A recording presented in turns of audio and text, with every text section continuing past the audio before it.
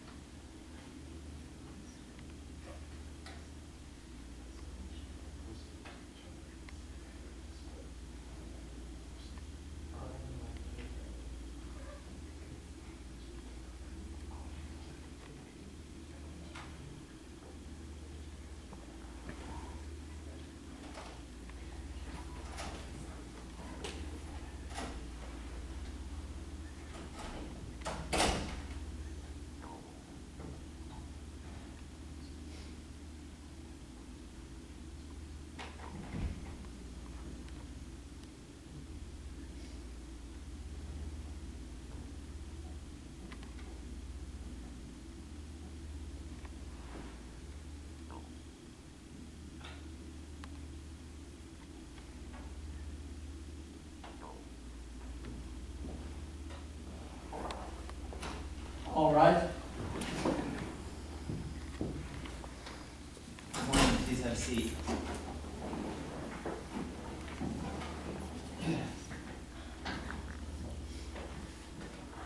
First matter before the court this morning is a matter of Matthew Phillips versus Matthew Schmidt. If I could ask both the parties to stand and identify themselves for the record. Matthew Phillips, JP. Matthew Schmidt. Would you both raise your right hands? Do you swear the testimony you give this morning is the truth, the whole truth, and nothing but the truth under the pains and penalties of perjury? Yes. Yes, sir. Thank you, Mr. Why don't we first, I'll first hear from Mr. Schmidt on his motion to reconsider the earlier ruling, and then I'll hear from Mr. Phillips on the motion for contempt. So you can be seated, Mr. Phillips. Mr. Schmidt. Okay, thank you. I'd like to first thank you, Your Honor, for recognizing that I did not receive notice of the hearing on May 29th. I appreciate the opportunity today to share my side and hope that you reconsider the decision following this hearing. If I may read, on Saturday, April 11th, 2015. Mr. Schmidt, before you go there, I just want to ask about the notice question, because you did file an objection, and it's my understanding from the clerk's office that you did actually, in fact, have notice of that hearing. Are you disputing that? Yeah, I never received. Trust me, I would have been there on that day if I didn't. If my name's in. How were you able to file an objection if you had no notice of the fact that the motion for contempt had been filed and a summons had been issued? How were you even aware of it to file an objection? I don't know. I never found out. I never got any paperwork. I never submitted any paperwork to the hearing on that day. Because I have an objection from you dated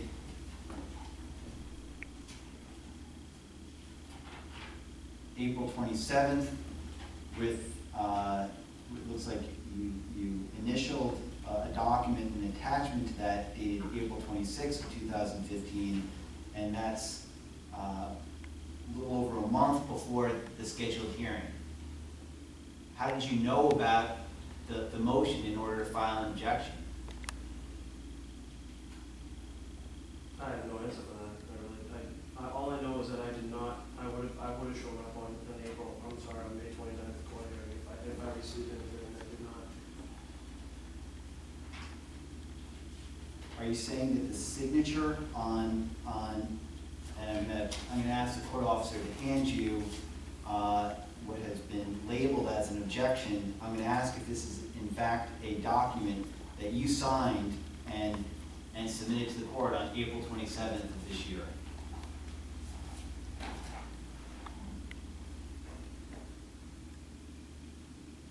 Yes, it is. That's my signature. And I guess I'm going to reiterate my question. This objection is to was submitted a summons and a motion for contempt issued by the court on April 20th of 2015, and this was. It appears that you were responding to a motion for contempt filed by Mr. Phillips, and in fact, what you submitted at the end of April is responsive to that motion and that summons. Are you saying that you just did not know the date? No, if you're not, only parties can respond. Yes, absolutely. I did. Trust me, I would have been there on May 29th if I knew I would have received enough time to take time off of work. I mean, my work, I need to let them know in advance of when I'm taking time off. So I would have definitely. I guess what I'm asking is, are you saying that you may have received notice of it and somehow it fell through the cracks, or are you saying you had no notice of it? Had no notice of it. Then how did you know to file an objection?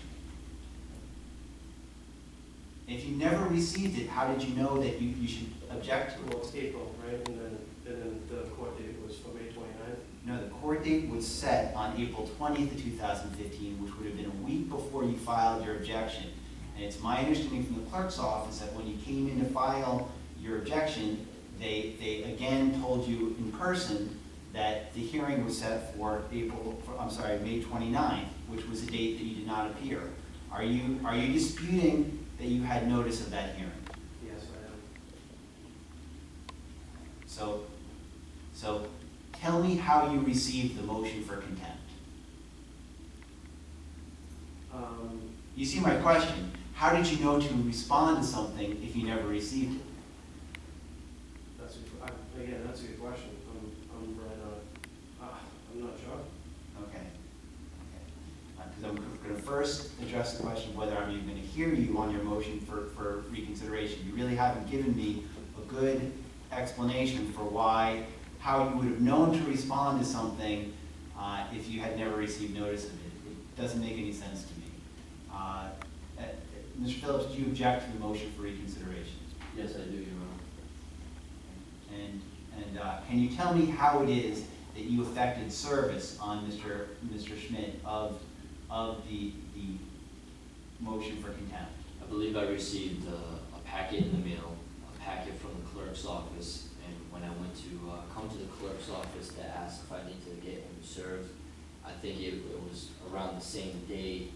It was actually the day of him coming in, and she explained to me that he has notice of the hearing, and she gave him notice, and he filed that motion. In fact, I didn't get the motion, the objection in the mail. I got it from the clerk's office because she said she filed it that day. I actually saved her from mailing it to me.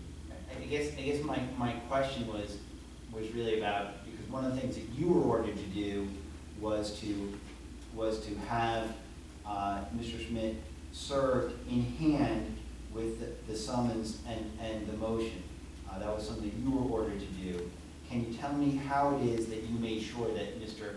Schmidt knew about the hearing? What steps did you take to make sure that he was served in hand? I was going to serve him that day. In fact, I had the money for the sheriff's department and everything, but I was satisfied with what the clerk told me, that he had noticed. I didn't have to get him served. He filed the objection that very day, and I was just told by the court I didn't have to because he had noticed, because he filed the objection that day. It was the same day I came in, it's the same day he came in. So Thank you. And I'll decide that question about whether I'm even going to reconsider the motion. Mr. Schmidt, you understand my issue with your request for reconsideration is it still is not clear to me how you could not have known of the motion for contempt and the hearing date if you served your objection after the court scheduled the May 29th hearing. Because that was scheduled on April 20th, and you filed your objection on April 27th, a week after the date was set by the clerk. So it appears that you did have notice. Whether you missed it or you didn't understand what was going to happen that date is a separate question from whether you actually had notice of it. And I take it you still dispute that you had any notice of that date. Okay. And while we move to the actual motion for contempt, the recent motion that Mr. Phillips has filed, you can have a seat, Mr. Schmidt. I had a family hearing for parenting time. It was just a review conference downstairs in front of Judge Forrest on the 29th of last month. And Mr. Schmidt and pretty much everybody behind him ended up showing up. He was removed. I guess he was asked by Judge Forrest to leave the room. There was a small explanation from his wife, Jennifer Schmidt, saying that I could mention something about them, or them meaning Stop Free Keene. They run a website called Stop Free Keene. Well, anyways, he wasn't satisfied with that answer and made him leave the room. And I feel that the language that's in the restraining order is he needs to stay with me at all times, unless he's at his house. And he specifically was using the court process to be near me. I don't know if it was in a harassing nature because I was trying to concentrate on what was going on. Other than his attendance in court that day, did you have any interaction with him? Not any interaction, but I do have evidence showing that he's been following me. This was done, I believe, Saturday. I found this message on the Stop Free If you Keene should site. have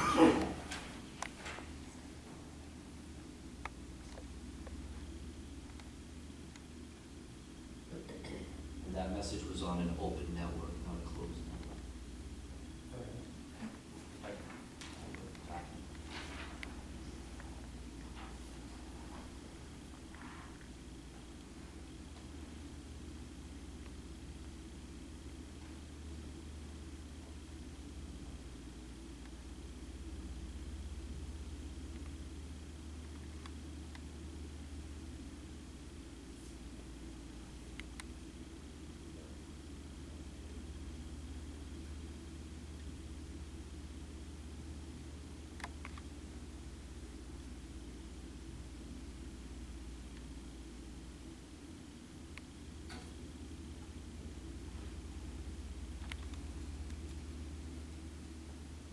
Did you want to have this marked as an exhibit? Yes, Your Honor. Plaintiff's exhibit 1 for purposes of hearing. And I also have a witness here that can testify to Mr. Schmidt driving by 75 Leopard Street where I'm known to frequent, blaring his horn and using an electronic bullhorn, they call it, I guess, battery-powered bullhorn.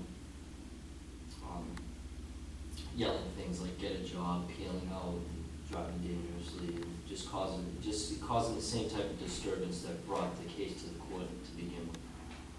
It doesn't seem to be stopping.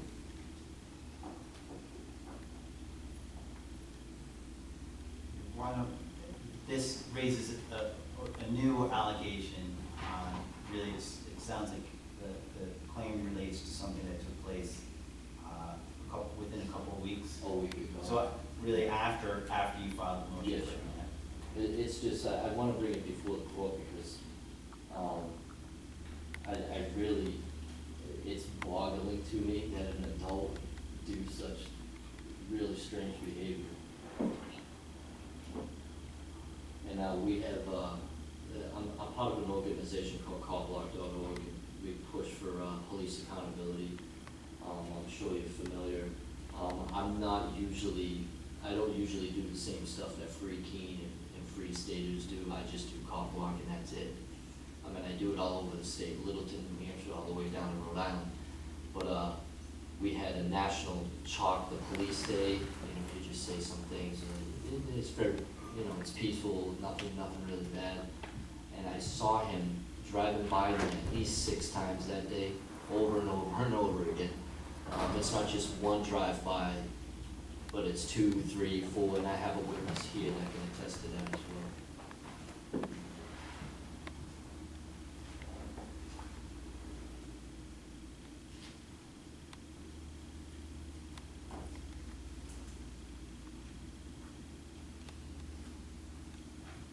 Why don't I hear from Mr. Schmidt? Mr. Schmidt. First, do you, let me ask you about Exhibit 1.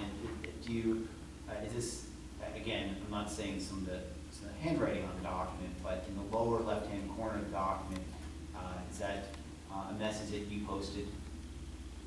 Yes, because I've been told to film at all times, especially now that there's a 100-foot rule and all that. I have no problem going downtown and filming. As far as driving back and forth, the other day of I guess what's called chocolate police, I was going through the center of town numerous amount of times to go do my business, scrap copper and scrap it. I keep on going back and forth through Route 12. So, and I was also on my bike that day going down, riding around downtown also. Nothing wrong with that. Just driving around. So you object to the motion for contempt? Mm-hmm. Absolutely. And can you